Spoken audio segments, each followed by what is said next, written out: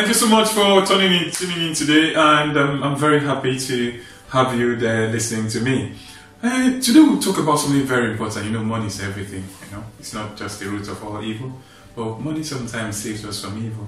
So we talk about something very interesting, and going out and coming in. What makes people wake up in the morning, and when alarm rings at 5 a.m., people are struggling to move on and to get something else there to help them move on with their lives. And sometimes we get stuck and we are unable to progress in life simply because we are of the situations that we have due to connections or having the right people in the right place. My name is Ede Tutu. I'm the host of the Success Stories, and I will be telling you about career networking tips. How do you get the right people to help you move on? Career networking is about getting the right people to help you succeed in your career. An African proverb says that a tree cannot make a forest, and it's a broomstick cannot sweep the house. You need a bunch of brooms to sweep your house and make your house clean. And so, if you stand alone as a tree when there is a storm, or maybe there is a mighty wind coming from somewhere, maybe the soil is having a problem, you are at the risk of falling because there is no other tree around you to help you. That's why people, stronger and successful people, look out for other people to help them to give them that boost that they need, to increase and expand and increase and get better in their career, and also upscale their success. So this study is very important. Today's discussion is very important to anyone out there. Maybe you are a student, maybe you're already in your early career level, maybe you're at your advanced career level, at any level of your life, maybe you're in business or anywhere, or at any level. You need networking, because you will not be able to do it alone. Think of it that there are people out there who are doing things that you don't know that may help your business, maybe in marketing or customers and the rest of them. Like late last year, 2019, around November, December, I decided to start business networking, and I was traveling through the city of Sheffield and up to around South Yorkshire to attend career networking. And in most of those meetings, we got to see the way exchange of business cards and exchange of ideas that helped me and even affected my ability to start a Success Stories production. I was always having an idea of, getting out to talk to people, sharing my passion and helping people to develop.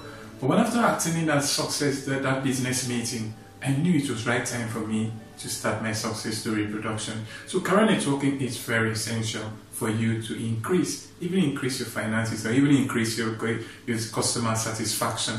Here are the 10 tips that I have for you today to increase your career networking. One, you have to include the right people in your career list. When you're planning a networking event, you don't just prepare to say, oh, I'm just going for a networking event. You have to be sure and ready to know the people you are going to meet. Probably write down the list of their names, and then get prepared with that list. And so that when you get to that meeting, maybe it's a conference, maybe it's a seminar, maybe it's an unofficial event, you get to them, a birthday party. You can turn a birthday party into a career networking event if you know what to do. Include the right people. Make a list of the right people that you want, people that can help you. Maybe to increase your salary, to increase your customer. Okay, this person will increase my customer numbers, and this person will increase my my finances. This person will help me to increase or better the quality of my brand image. All these people, you have them in the list, and what exactly are these people going to do in your life? You don't just network with anybody, so you have to network with the right people. Now, the second point is that keep in touch with your network. Keep in touch with your network. You don't just say, you get in there and then, just leave it out. Get in touch with the people. After you have reached out to the people and then you come back, you have to stay in touch. Send an email, or, make sure that you get in touch with the people. And now, just reminding them again, I'm the one that did this, I'm the one that we met a few days ago. And then send them this email, maybe a personalized email that will help you to keep that loop, that relationship. And then the third one you need to do is to give something back. Give something back to the person or in your network. Let's say you have a professor that you're helping, that's helping you to grow in your career. Maybe you're a researcher and there's a professor out there. By giving out to that professor is helping you to boost your career, and you're helping that professor in a way. It becomes a win-win. And there's that tendency that that professor will be willing to help you and to open doors to better opportunities. That's a very simple example that happened in my career as well. After my PhD, I was trying to, do things to help me change and increase and improve, as well as I prepare to launch into the world of, presentation and also work and get a job for myself. But there's this lady that I found out that she was interested in me. She was interested in Africa research database that we developed. And one day I went to the office and I said, I told her, look, I don't know why you're really interested in me, but I'm very happy that you're interested in me. I'm so happy. But I know I have to give something back to you. Is there anything that you have to do? Do you have any job? And, tasks you're struggling with? I know you're a lecturer and you have a lot of things meeting up with research, community, and also meeting up with deadlines of teaching. And you also have a personal life. I think there's something out there that you will need someone to help you. Say, oh, yes. You're right, and there's something out there. There's a research I'm been struggling with, and there's no reports, no time to complete. But anyway, I'll let you know when it's time. Right, I left. I said, thank you. Whenever you're ready, just let me know. I'm available. I can help you. You don't have to pay me for it. Do you know the interesting part of it was that a few days after, like a few weeks after, she sent me an email to tell me, look, I'm ready for that stuff that you were talking about. I'm ready for that stuff that you're talking about. So, and this email contained an opportunity, a project opportunity. What I asked her to give me to do for her free of charge, she decided to pay me for it. And I said, no, you don't have to. She said, no, look, this project is sponsored. So she paid me and I worked on that project I was on that project for about a month. So when you think of what to offer to people, think of how you can better the lives and the value of the people that are helping you. It increases that network, increases our ability for you to reach out to more people. And when we talk about career networking, it doesn't have to be the high profile people, they could be your colleagues. Another example I have to give to you now is my friend. When I had my first job after graduation from the Federal School of Surveying, I graduated when I was preparing to practice as a land surveyor.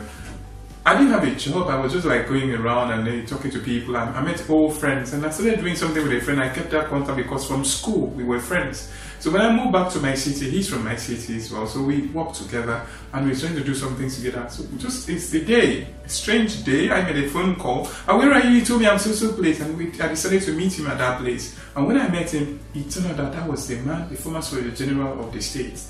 And that first was general, after waiting for a while, and he noticed that I was really disturbing. I wanted to see this guy, so I would go back to a place. I was doing a small thing for myself to keep the body and soul together. And so the general called me in, and because he heard about me, and we had a discussion, a little chat. Immediately, the next week, I had a job. Because so the general saw me, was interested in me, asked me what I could do. And I told him, and then from there he took me to the office, met the current Surveyor General, and that was how I landed me a job. I never met a Surveyor General before, but because I had a friend, I serviced that friendship, and that friendship in the end earned me a job. The fourth thing you need to do is to keep track of your network. Be sure that you are out there, make sure that you're keeping the record of the people. You don't have to miss them. Keep sending them email. Remember their birthday parties. Remember their major events. Remember the important events. You show up when they have a party. Show up when they invite you and things to join them, to celebrate with them. Send them personalized cards, Christmas cards, and send them Easter card events, whatever events that they have. Show up there. Send email. Let them know that you care. Let them know that you feel beyond the career, their other personal lives. That you're okay. Are you okay today? I just thought to check on you. That would be very good. The fifth thing you need to think about is network, online network. There are many social media networks there, like Facebook. Facebook is not all about posting a picture, showing funny things about things. You can use Facebook as a career point. I landed my first speaking job, my first public speaking job from Facebook when people saw what I did. Just by posting my videos and sharing what is happening and what I'm doing, what I'm able to do. People saw it on Facebook and connected me. See people calling me to join their meetings and other things, and I got connections just because of Facebook. And the other ones like LinkedIn can also help you as well. Make a list of these sites and use them to increase your visibility. It will be very good. Make sure that in this group, you're not just there, the people, the right people. There will be other people. You can have like 1,000 people, 1,000 following, 1,000 membership, or 1,000 people that you subscribe to or to follow them. but select the best ones that you need and say, this person will help me in this area of my life, this person will help me in this area of my life. So when we're talking about career, networking is in every area. It could be someone to help you in your marriage, it could be someone to help you in your business, it could be someone to help in your personal life, to lose weight. Maybe you've seen someone that did it very well. You can also ask this person to help you and build this relationship. The sixth thing I have to tell you, the 6 points, is attend networking events. Networking events are so important. You have to be there. People need to meet you. There was a time I sent an email, I needed a training. I wanted to take extra training somewhere. I was sending emails around companies and telling them, look, I need this training. This training to increase my career profile. And this training is important to me so I can get my registration, my professional registration. Nobody was replying to my emails. And everywhere I sent, no one was coming back, they were not accepting me. So I decided to join the dinner. The dinner was very expensive. I didn't mind, I paid for the dinner and I attended the dinner. The dinner was an eye-opener. The interesting thing that happened was that I sat on the same table with the very man that I've been sending emails to, and he wasn't talking to me. And he wasn't replying my email, but this time I was just beside him. I started to introduce myself and we had a lot of long conversation, and everyone there, the interesting thing was that I was the lowest cadre person on that table. Every other person, they were directors, CEOs, and the rest of them. But it was so interesting to me that I could sit with them. But you know what happened after the dinner? He replied my email. Because he asked me, I told him I've been sending emails down, but I haven't received any reply. The next day, he replied my email and he directed me to the place I wanted him to direct me to. So it's very important when you meet people, meeting people face to face is different from social media. A lot of people will respond to you more when they meet you and build that relationship. And don't forget, collect business cards. Give and receive business cards as well. When you give business cards, make sure we are attending a career networking events. Don't just walk in there casually. Get a business card, go on with your business card, and then give out to people. Take it and receive it. This is a trick about business card. When someone gives you a business card, don't just take it straight and put it in your pocket. Look at the business card and try to look at the title. Ask questions. Oh, so you do this? Oh, you do podcasting. Oh, that's very interesting. Let the person feel proud of what you're saying. Oh, tell me about this thing on your business card. Look at the things, the items, the services the person providing the business card. Ask questions about it. Engage the person in the discussion. Discuss so much. Show your interest, your passion. You'll be surprised. There will be a connection between what you do and what that person does. And that can earn you something that you did not expect. The seventh thing you have to do is to follow up. After receiving a business card, make sure that you follow up. Follow up by phone calls, follow up by email, follow up by connecting to the people in different ways. As much as you can, share their work on social media. Let them know that you care. Let them know that you've come into their network. Timely, follow up and getting to know how the people are after receiving their business cards is very important. The eighth thing you need to do is to smile. Even if you are faking it, it doesn't matter. When you are at an event, make sure your appearance will be very attractive. Not attractive in a negative way, maybe seductive. No, I'm not talking about being seductive in a networking meeting. But make sure that you look your best. Dressing, the makeup, everything. Make sure that you're on point when you're in a networking event. Give a smile to people, give a handshake, go around and talk to people. Just be open, just enjoy the moment.